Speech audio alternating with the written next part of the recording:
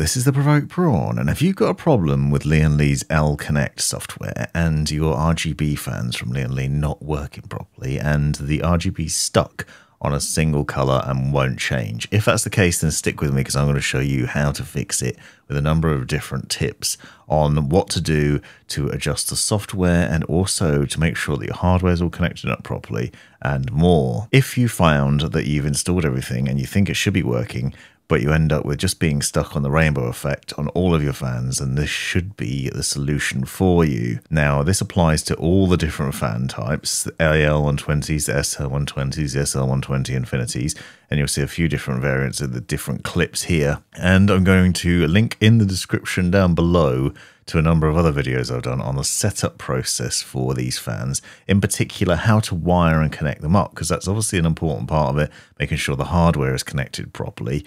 And I've done an in-depth guide that you can see a sample of here, essentially with connecting up the control box and making sure it's connected properly to your motherboard. So that includes the USB connection, which is really important to connect up the control box to your motherboard via USB. Otherwise, you won't be able to control the fans via L-Connect, so it's worth keeping that in mind. At a basic level, you need to have that control box connected via USB and then also connected to SATA power in your PSU. Now, once all that's done, if you've got L-Connect 3, which is the latest version at the time I'm making this video, go into the settings and check for updates. You can see that you have a check button under all of these, and obviously you can click to make sure that it has the latest version of the software and the other things. Now, obviously I could also recommend uninstalling and reinstalling it, which would be the classic turn it off and on again thing that IT people would recommend, but actually there's another thing that you can do which will help with this. So if you're finding that if you go into whatever fans you've got and you can't seem to apply any of the color settings, and this is the solution. Head over to this website that I'll link to in the description, and you'll see there's a guide to manually updating the firmware. This is a firmware update tool which essentially applies an update to the control box directly. If it's not working via L-Connect 3, this will be the solution for you. So you download this tool, and this again applies to all the different fans. As you can see from the description here, it works with Infinity fans, AL120 fans, SL120s, and the 140 mils as well. So download this file, and once you've got it downloaded, you'll need to extract it. So extract it to a relevant place that you can find and access, and then hop in there and run the tool. So you'll see there's a list of different fans in here with different folders, and then there's an update tool. And what you'll see is that you need to run that tool and then scan device. So what this is doing is scanning the controller and working out what's going on there.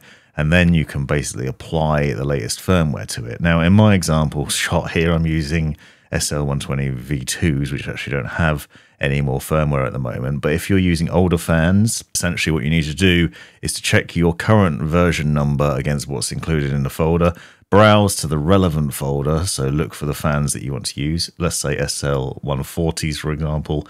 Grab this file, so click on that and open it, and then run the tool to apply that firmware fix. Once that's done and it's applied to it, you should then find that you can then run L-Connect, and what should happen is it will quite easily then work with the RGB lighting, and you'll be able to then control things. Obviously, as you can see, this also applies to the streamers, so the RGB cables as well, so it will work with a number of different things. It's not, unfortunately, included in L-Connect 3, so this is a separate download, but I'll leave the links to both in the description so you can check those out.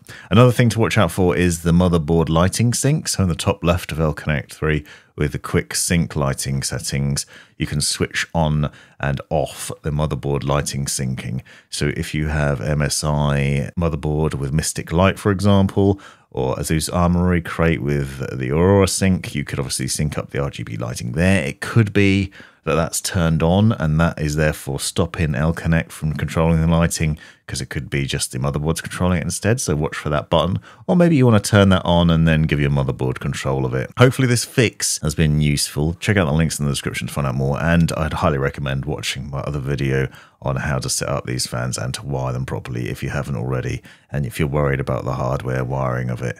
If you found it useful, please hit that subscribe button, give me a thumbs up, and drop me a comment, as it really helps support the channel. Thanks for watching. You've made it right to the end of the video, you brilliant legend you. If you've enjoyed it, click that subscribe button, give me a thumbs up, and drop me a comment down below if you've got any questions.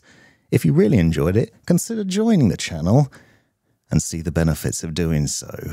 Check out these other videos. You might well find them interesting or useful. And most importantly, have a great life.